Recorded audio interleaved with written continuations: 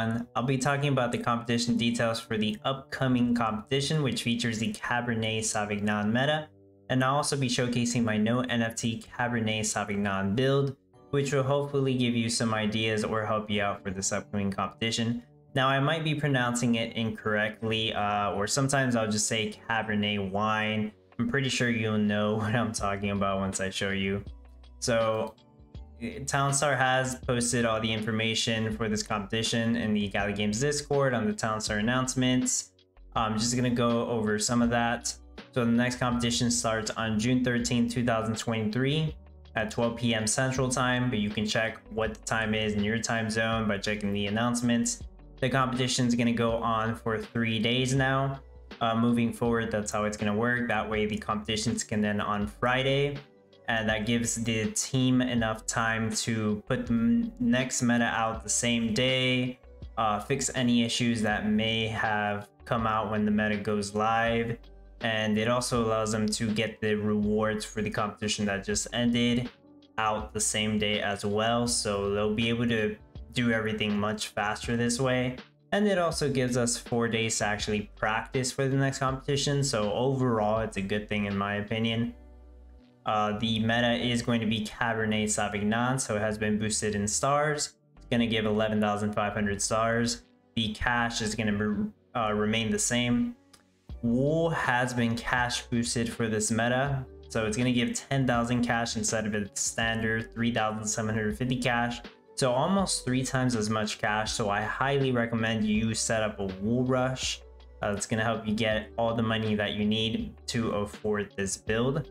Now the biomes, you can see them on the screen, but the biome is going to be an east layout forest with an oil seep, and you want to take advantage of that oil seep as it's going to give you up to 4 passive crude oil, and that'll help you craft petroleum and energy without needing any oil pumps.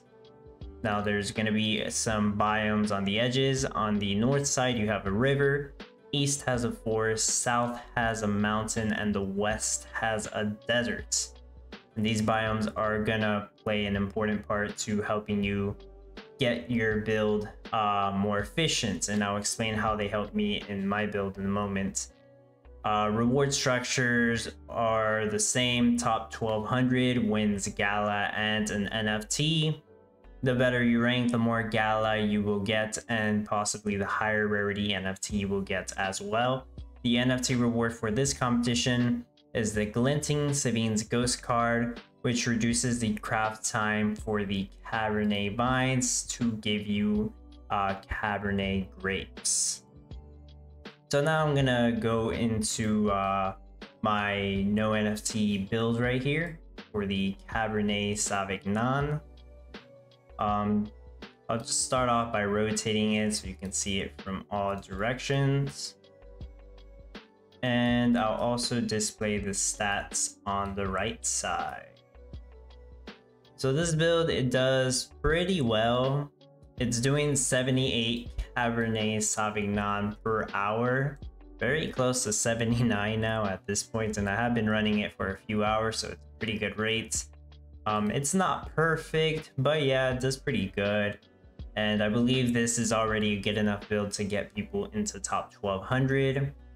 But I always encourage you to improve it as much as possible, even if that means plugging in your own NFTs or moving things around to make it more efficient. You always want to find a way to improve it further.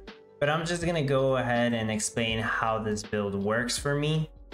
And I'm going to start from the top. So I have 8 wineries crafting Cabernet Sauvignon. It requires 5 grapes, 1 wine bottle, and 1 oak barrel in order to craft.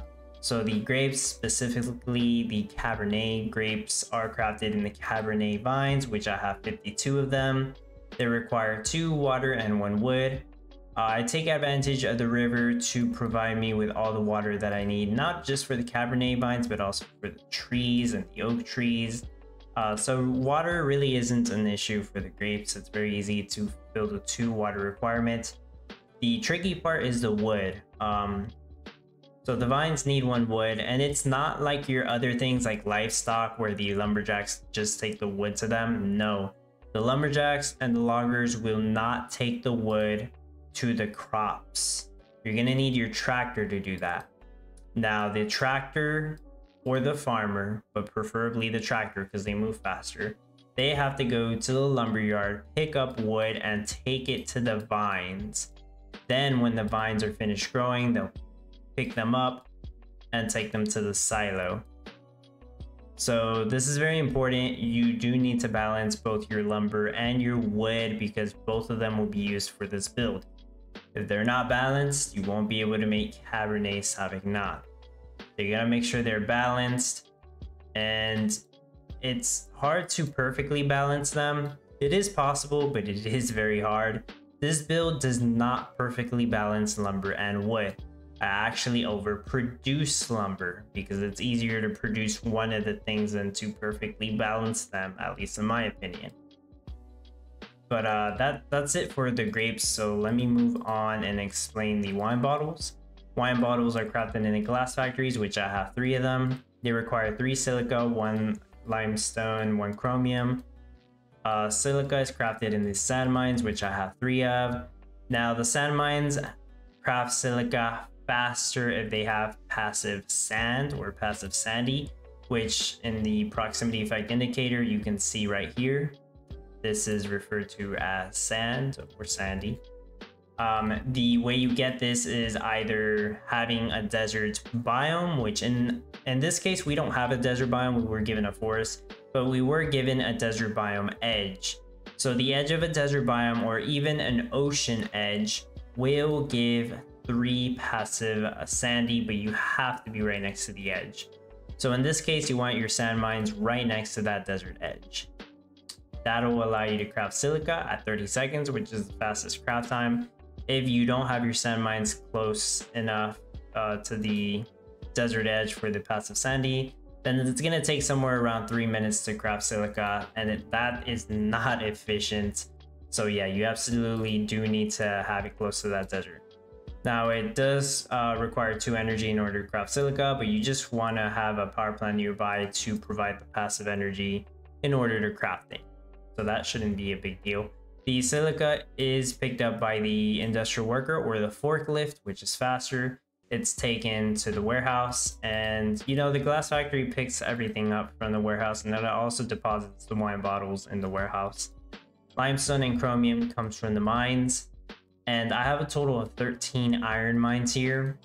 You can use either iron mines or shallow mines, but since we're given a mountain, it's highly recommended that you use the iron mines because they craft the minerals faster. Whereas the shallow mines, you don't use a mountain for them. You can have them on an open world edge, but they craft much slower. So in this case, I have 13 iron mines. The first 2 are crafting iron. The next 10 alternate between limestone and chromium, so I have 5 making limestone, 5 making chromium, and the last one also makes iron, which means I have 3 iron mines making iron.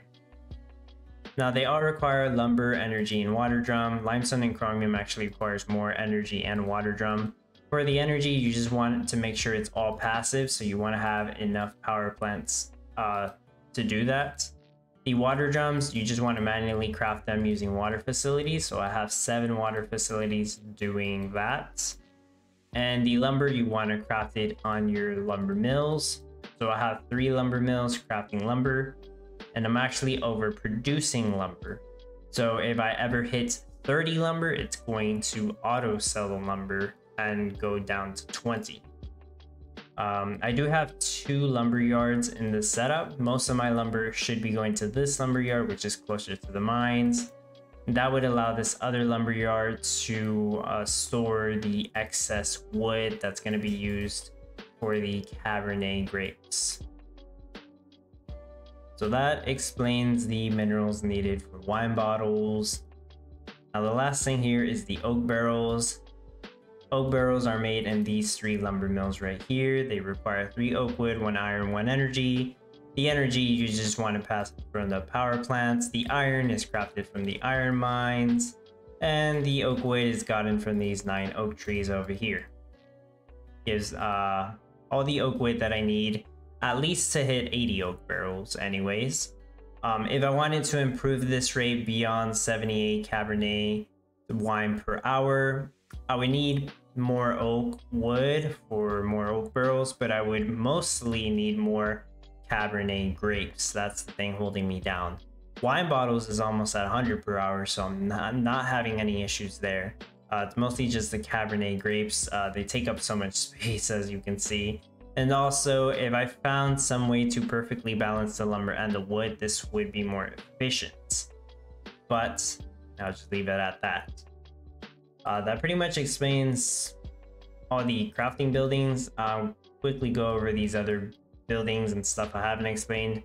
I'm using 25 tree farms for all the wood and lumber.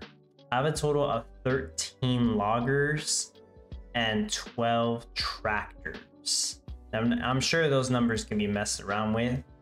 One storehouse to store the Cabernet Sauvignon, so of course you do need that. And preferably you want the storehouse close to the wineries. The silo that stores the grapes, you do want that as close to the wineries as possible, and also not too far from the grapevines. You also don't want to cast any shade on any of the trees or grapevines. You want them to be crafting at the fastest craft time possible. So power plants, I have a total of 7 power plants. Seems like a lot, but it gets the job done. Standard industrial setup over here with the 2 water pumps and the refinery in between those two, crafting gasoline. Refinery to the side, crafting petroleum. That's closer to the oil seep, that way it has the passive crude oil. And at least one of the power plants has the passive crude oil in case I do need to craft energy, which you would for all the buildings that you craft. It really saves a lot of time and effort. The 1 fuel storage across the refinery, crafting gasoline to store your gasoline in and your petroleum. And other than that, I have 2 more water pumps over here. That's just to fulfill the requirement needed to place down the power plants. A total of 3 warehouses. This is to store all the other items and make sure that nothing gets jammed, because you could do it with 2, but in my opinion it's better to do 3. It's safer that way, just to avoid any jamming of items. Trade depots at the bottom left and the builder houses at the bottom right. Since you can't really put anything else in this corner, and you really don't need 2 trade depots. 1 already sells quick enough. So that should be all the buildings explained. Auto sell, I mean, pretty much put everything on auto sell except gasoline. You don't need to put that. Lumber, I have it at a sell at amount of 30. Could be 20, I suppose. But 30 will do. You always want to make sure you have at least some lumber for your mines to pick up. But yeah, that's I did forget to put limestone, but there we go. Put some limestone in there as well. You want to make sure everything's on auto sell except the grapes. I suppose you don't need to auto sell the grapes because even if your silo jams, it's fine. I mean, if your silo jams, you probably need another winery. But yeah, that shouldn't be an issue, but everything else should be on auto sell. And yeah, that's pretty much everything. So hopefully this helped you out in some way. Consider liking the video, leave a comment if you have any feedback or questions about the build, and consider subscribing if you haven't done so you don't miss out on any of my helpful content like this. I appreciate your support, and thanks for watching.